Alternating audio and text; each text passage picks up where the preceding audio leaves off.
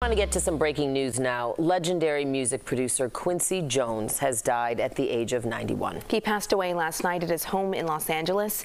Jones grew up, though, on the south side of Chicago. He was one of the first black executives to make it in Hollywood, working with top artists like Michael Jackson, Frank Sinatra, Ray Charles, and countless others.